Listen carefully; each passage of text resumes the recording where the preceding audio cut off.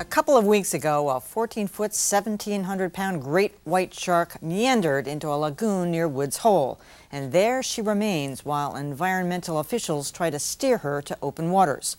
With that as a backdrop, enter Peter Benchley, author of Jaws, who is here in town for an event involving his memorabilia at BU.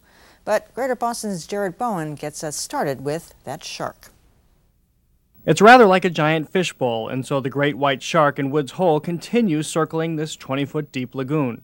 It entered by way of an extremely high tide. Now the tides have backed off a little bit, and the shark is naturally hesitant about going over a shoal because it doesn't know that on the other side is the open ocean. For 9 days now, the 14-foot female, weighing an estimated 1,700 pounds, has been slicing through the water. Environmental officials are trying to lead her out because, as the New England Aquarium's Gregory Stone said today, we led her in. Humans are always moving in concrete blocks and boulders to maintain things and create things, and docks and shorefront development. It's a very dramatically different coastline than the coastline under which this animal evolved for hundreds of thousands, even millions of years. These animals are not the great powerful monsters that some people have made them out to be over the years. I don't know who did it, but he deserves a speaking to. Coincidentally, Peter Benchley, the man who injected the fear of Jaws into a large public conscience, is in town today for the opening of an exhibit of his work at Boston University. He took time to stop by the aquarium. Nature takes great care with her apex predators. She doesn't want too many, so this animal pups very few, and is not accustomed to dealing with man. And for all their power, they are amazingly fragile. He is going to continue to feed here as long as there is food in the water.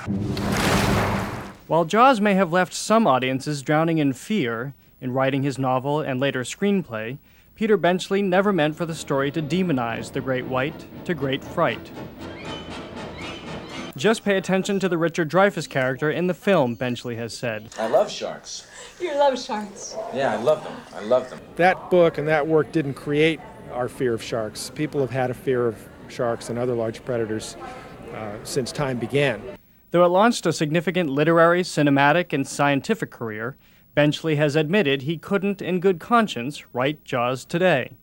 So he spent the last 30 years studying sharks. He's seen the oceans become depleted, not only sharks, but many other types of fishes, and he's now devoting his life to restoring the oceans, not just sharks, but all the depleted parts of the ocean. Ultimately, what Peter Benchley has revealed is that a fear of sharks is much less dramatically a fear of the unknown.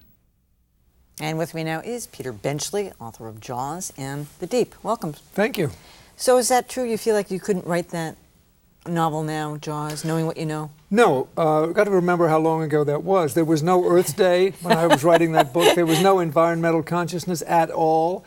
We assumed the oceans were forever. They were invulnerable to man. Nobody could do anything to really hurt the ocean. And so environmental sense really didn't exist, and nobody knew anything about sharks.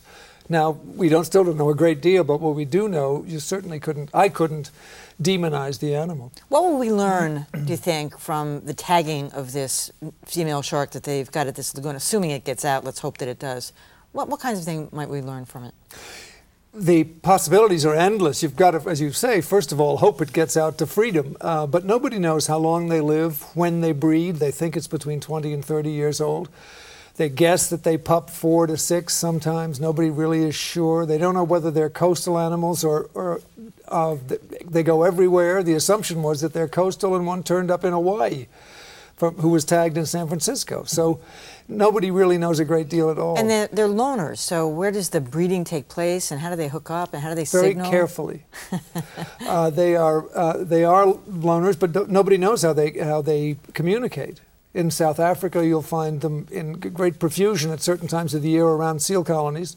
And I don't know, but I have to assume that there's a breeding season when nature gets them together and they exude some sort of breeding sign. And we don't really even know. No. What would this great white be doing in the lagoon? Would she be feeding in there, or might she have already eaten something and she's fine just swimming around? Or Again, nobody knows. It's not extraordinary for them to come into a lagoon like that.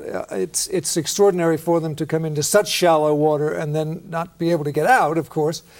but they'll cruise everywhere. And great white sharks are not particularly rare around this coast. The largest one ever taken was taken off Montauk, Long Island. I've seen them off Block Island. I've seen them off Nantucket and Martha's Vineyard. They're just very rare in general. So the fact that there's one showed up here it's not extraordinary, but it's a very rare occurrence no matter where you are in the world. We've had all these shark episodes in the last couple of years, you know, a couple of them quite dramatic, the surfer who had her arm bitten off, but you've said that really they're not predator of man. I mean, if they come into contact with man, there's a curiosity, maybe a bite factor, sort of the tactile sense, what are they looking for, but they're not really looking to eat a person.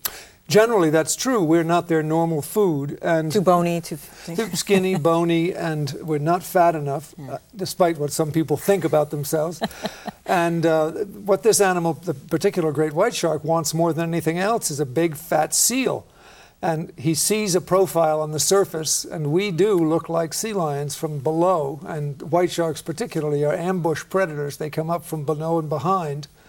And so they come up and they test bite. That's the only way that any of them can really test and see what they've got. And the trouble is when a 3,000-pound animal takes a nip out of you to see whether you're edible, by the time he says you're not, it's a little late, and people bleed to death. But 70% of the people who get bitten by great white sharks survive, because the shark doesn't come back. Take a nibble and it isn't good enough.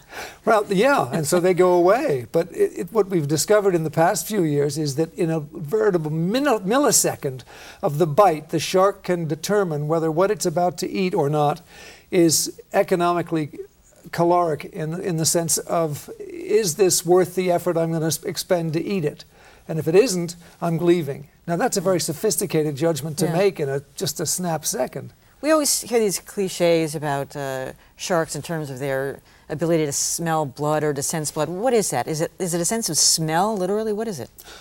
Well, none of the senses except sight are really what we think of as those senses. They don't hear the way we hear. For instance, they have things called the lateral line, and they have these dots in their heads called the ampullae of Lorenzini, which sense electromagnetic changes, sound, pressure changes, all sorts of different things in the water. So if you take the eyes away from a shark because it's nighttime or lousy-looking water or whatever else, he uses other senses to home in on his prey.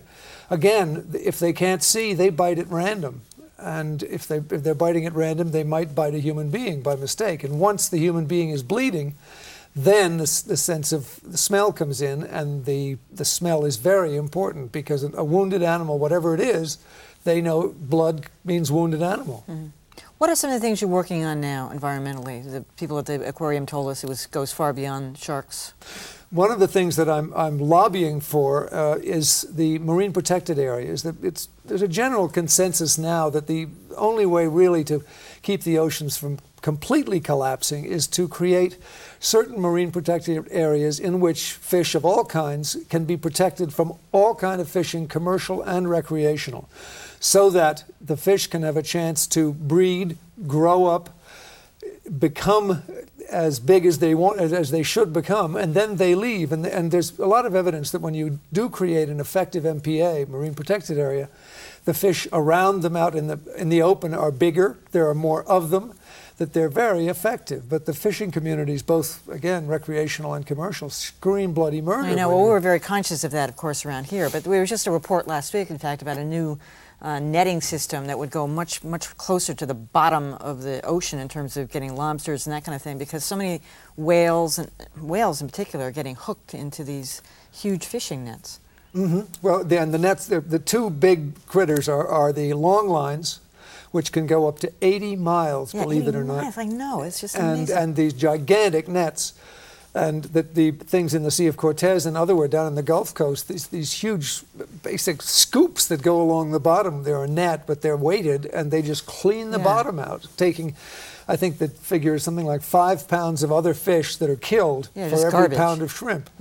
It's awful. You know, you were telling me just before we started talking here that a brand new shark, a baby female shark, a great white, got scooped up in one of these nets. And tell me what happened there. Well, it was caught in a fisherman's net off Malibu, California.